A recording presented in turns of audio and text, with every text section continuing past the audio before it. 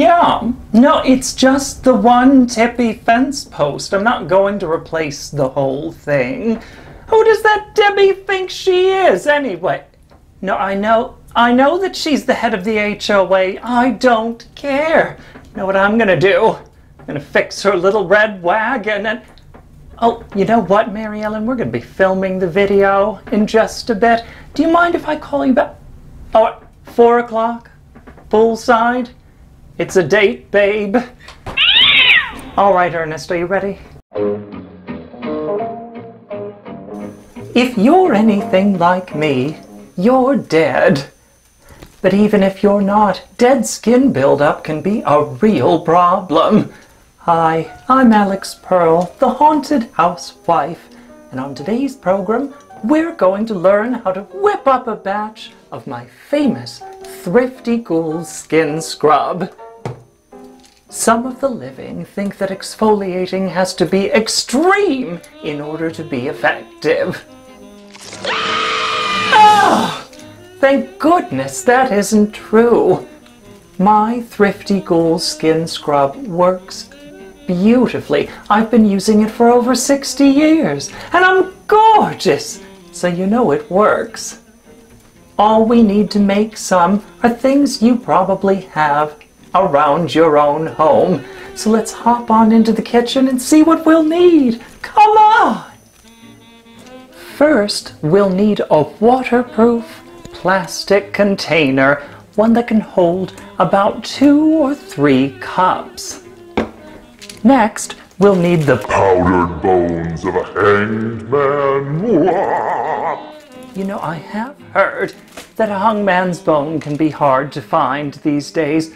Personally, I've always got one tucked away, but if you don't live near a ghost town, an old gallows, or Texas, you can always substitute with some baking soda. Lastly, we'll need some granulated sugar. Now that we have everything we'll need, we'll use our plastic container or a measuring cup to measure out 5 parts bone powder or baking soda to each 1 part granulated sugar. We'll make sure to leave the top third of the container empty. Why is that? Because in our next step, we're going to seal the lid and we'll shake it up real good.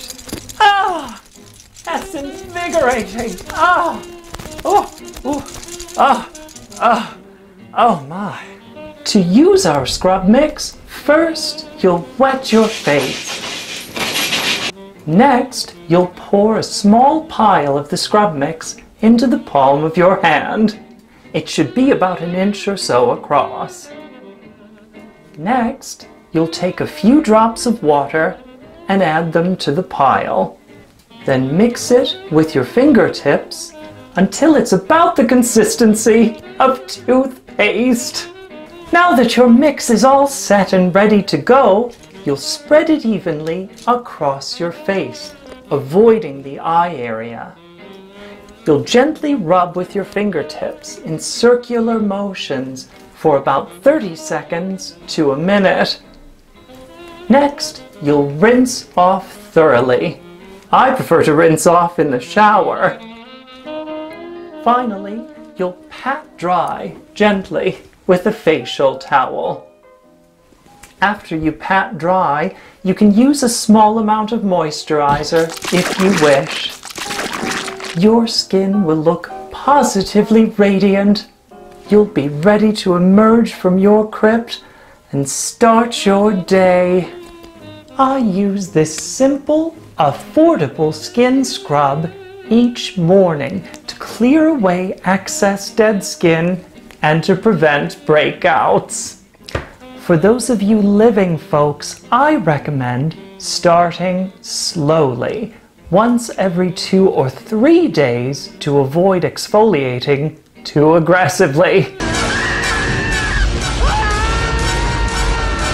Thank you so much for joining me today. I've had a wonderful time. Please click like, subscribe to my Instagram page and the YouTube channel, And I absolutely love it when you leave me fan mail in the comments section below. Now, if you'll excuse me, I have to cast a curse on the head of our HOA. Where on earth did I leave that Eye of Newt?